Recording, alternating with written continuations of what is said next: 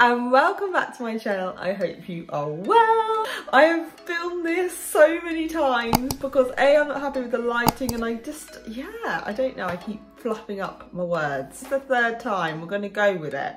Going to be talking about ghosting. Ghosting is a stop of communication suddenly and without any explanation. And you can be ghosted in friendships, with any relationships really. If you're dating, if you're seeing someone, I think it's that's the same thing. But if you're in a relationship, anything, you can literally be ghosted in any form of relationship. When I was ghosted, I kind of want to talk about how I felt. So when I was ghosted by, you know, people I was seeing, talking to. So I have never actually been ghosted like in a relationship. Sort of ish, but not like full-on relationship, and I haven't actually been ghosted when it comes to friendships either. But the experiences that I had when I was ghosted and how it made me feel was that I felt really frustrated and annoyed, because I felt more frustrated and annoyed in the fact that I couldn't quite get why someone couldn't just be honest, because I'm quite an honest person. I felt really rejected, and also massively questioned myself, as in what had I done, what had I said, what was it about me that this other person didn't like. I also felt, and I don't know if anyone else has felt this, that before the ghosting I could feel it coming. I mean, everyone's situations are going to be completely different, but before I was ghosted I could sense it. It's like the communication kind of gets less and less. I thought I'd just share just some things that I did when I was ghosted. Firstly, I just let it all out. I accepted the emotions that I was feeling.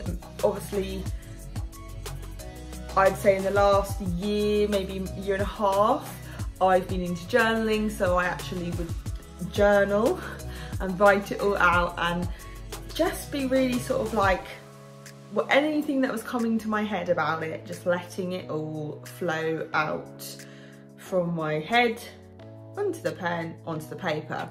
So it's kind of just releasing it. But it's also, I said earlier, accepting those emotions, like accepting that you're feeling frustrated. I feel like it's quite easy to be kind of like, no, I'm fine, I'm strong, I'm fine, it doesn't hurt, they're lost kind of thing.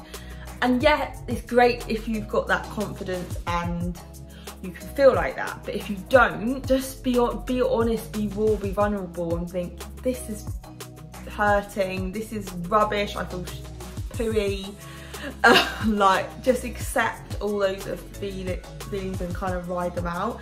So that was kind of like, I'd say, the first stage. And also, I guess it kind of in that stage is surround yourself by your tribe, the people that mean most to you. Talk to the people around you, how are you feeling, let them know, just talk it all out. Second thing is I deleted numbers, social media, anything, any connection I had with that person, I deleted them. That sometimes can be quite hard, because you're like, what until they get back in contact? You've got to remember that it is hard to do it, but it kind of is also another way of releasing and letting go.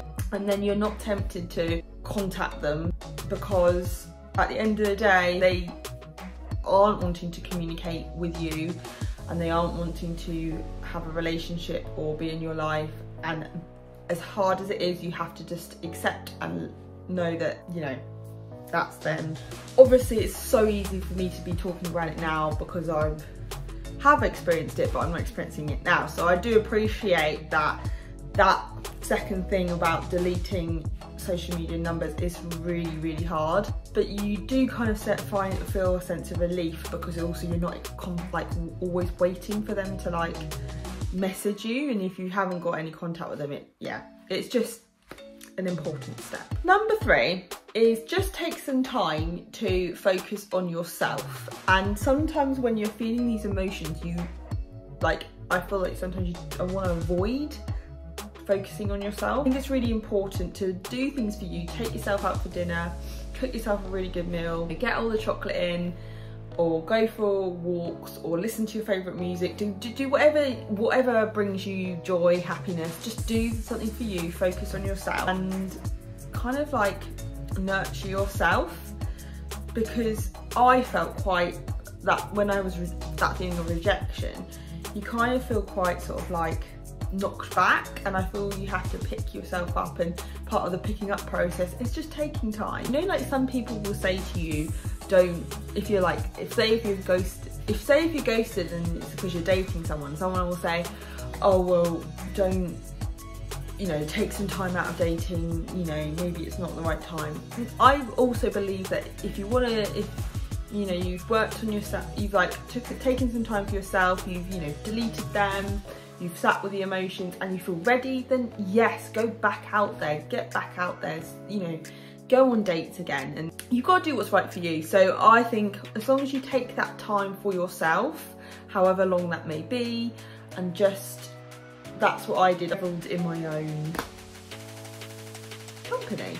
So I guess my last bit is if I just want to like share, and I want you to hear this if you have been ghosted recently, I just want you to know that it is totally their business. It's nothing on you. You are enough exactly as you are.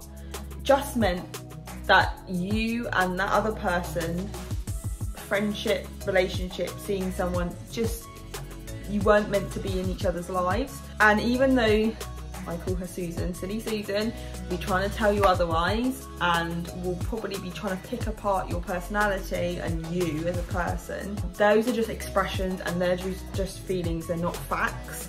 So just know that you are enough as you are worthy, and the right person is out there for you. And that's obviously if you're seeing someone or dating someone. If it's a friendship thing, then the right friend is out there as well. Also, don't also like to blame, like you get frustrated and annoyed with someone for doing it, but you've got to kind of stay your side of the net and know that, okay, I wouldn't have done that, but you know, their business, I'm gonna stay my side of the net and just focus on myself. But yeah, that was, you know, all about ghosting, what ghosting is, how I dealt with it, how I felt when I was ghosted, and a little message to you if you have been ghosted recently.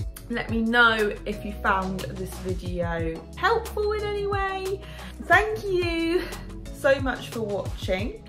Please don't forget to like and subscribe, and I will see you again soon for another video. Bye.